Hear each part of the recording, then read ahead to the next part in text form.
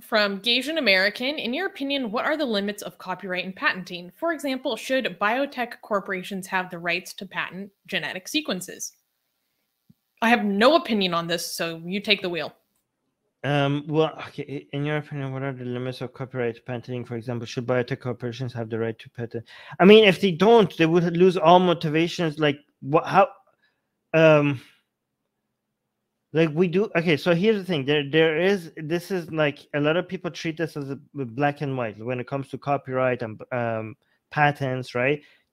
Some people think there should be none of this should exist. Basically, removing all motivation from for-profit institutions to be able to come up with, to innovate and come up with new technologies and new ways of saving the rest of the planet. Like, oh yeah, just take out the profit motive and just see what happens.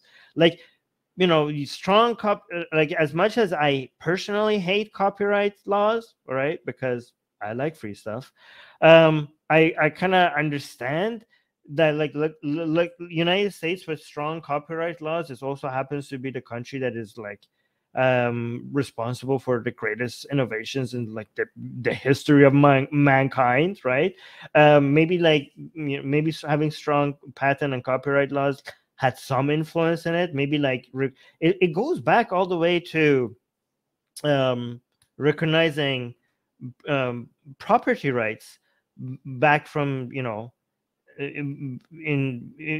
from early days in the United Kingdom, making the British Empire what it was, like, you know, because having strong laws that protects people's ownership over things means that trade and commerce becomes a lot more effective, and it's responsible for the wealth of that nation or that empire, right? Because you're providing a security, and the government's role as a provider of security and safety for people to know that if they create something or if they contribute something, there's a giant force behind it protecting it, means that more people will get involved in creating and trading things, right? Because they have a giant army behind them, right? Like, that's, you do your trade, you do your creation, and you have the entire force that is the United States, or what it used to be the British Empire, protecting what you do, right? So you get, this is the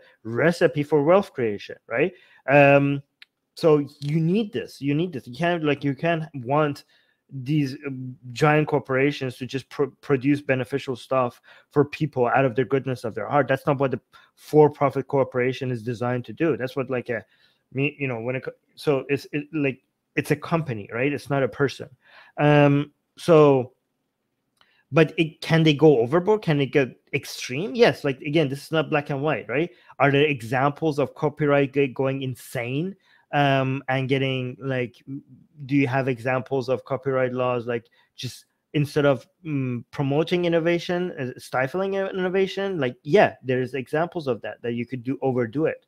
That there are patent laws there that could be like people are just going out and just patenting everything, but without contributing much to actually its creation. Just like every idea under the sun, like if you make it too easy to patent everything, and now nobody can actually start doing the innovations because anything imaginable has been patented already, even without you being a scientist or anybody that is contributing. Like, that is an extreme version of it.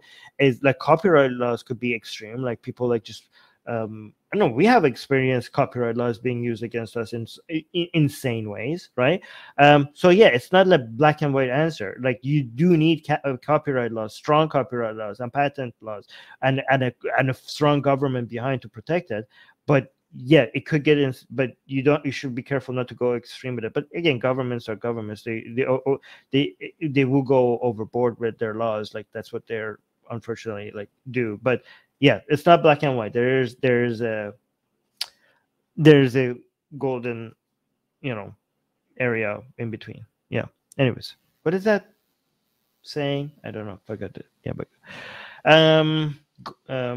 Everything in moderation. No. Anyways, I'll think about it later. But yeah, next question. Yeah. As you were talking, I had some opinions, but I'd rather move on. Basically, patent vultures are a problem.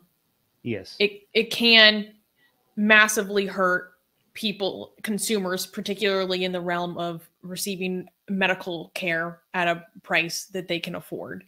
But this is kind of an American healthcare issue. And there are many. Hey guys, if you're a fan of blasphemy and sexy Callie, you know, like me, then you need to be sure to subscribe to our newsletter, link in the description below. Because if you subscribe, we will send you a free copy of our Blasphemous Art ebook. And let me tell you, it is the tastiest blasphemy that you can find anywhere available today. And we are so generous with our blasphemy that we continue to send you more blasphemy every week. So make sure to subscribe, link in the description below.